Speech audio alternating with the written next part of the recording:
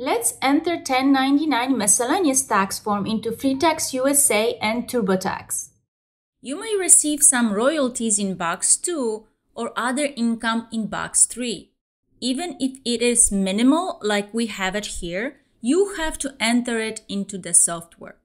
Tax Form 1099 Miscellaneous and 1099 NEC often appear under Business Income section in the tax software. In TurboTax, though, it is listed under Other Common Income. You can also always search for a form and jump to it directly. If you start the TurboTax with a free version by adding the 1099 Miscellaneous or 1099 NEC to your tax return, you will be upgraded to either the Deluxe or Premium version.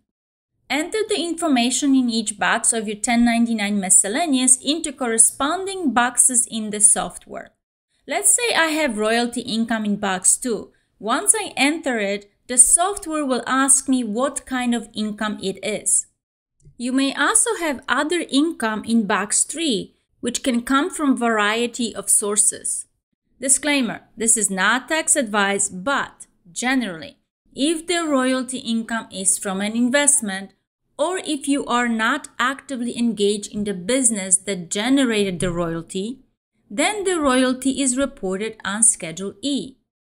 If the source of the royalty is derived in ordinary course of the operation of a business, such as receiving royalty from a book sales as an author, then the royalty income is reported on Schedule C.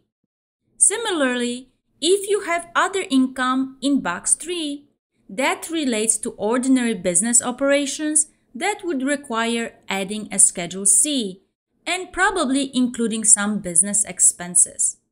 However, there may be cases such as receiving other income that doesn't relate to business activity, but rather maybe an investment, an interest, award, or bonus for opening an account. In these cases, you would not generate Schedule C, but rather put it under Other Income on Schedule 1. We will generate Schedule E as this is royalty related to an investment. The royalty will be listed on line 8 of 1040 for 2023, and Schedule E will be generated in our case.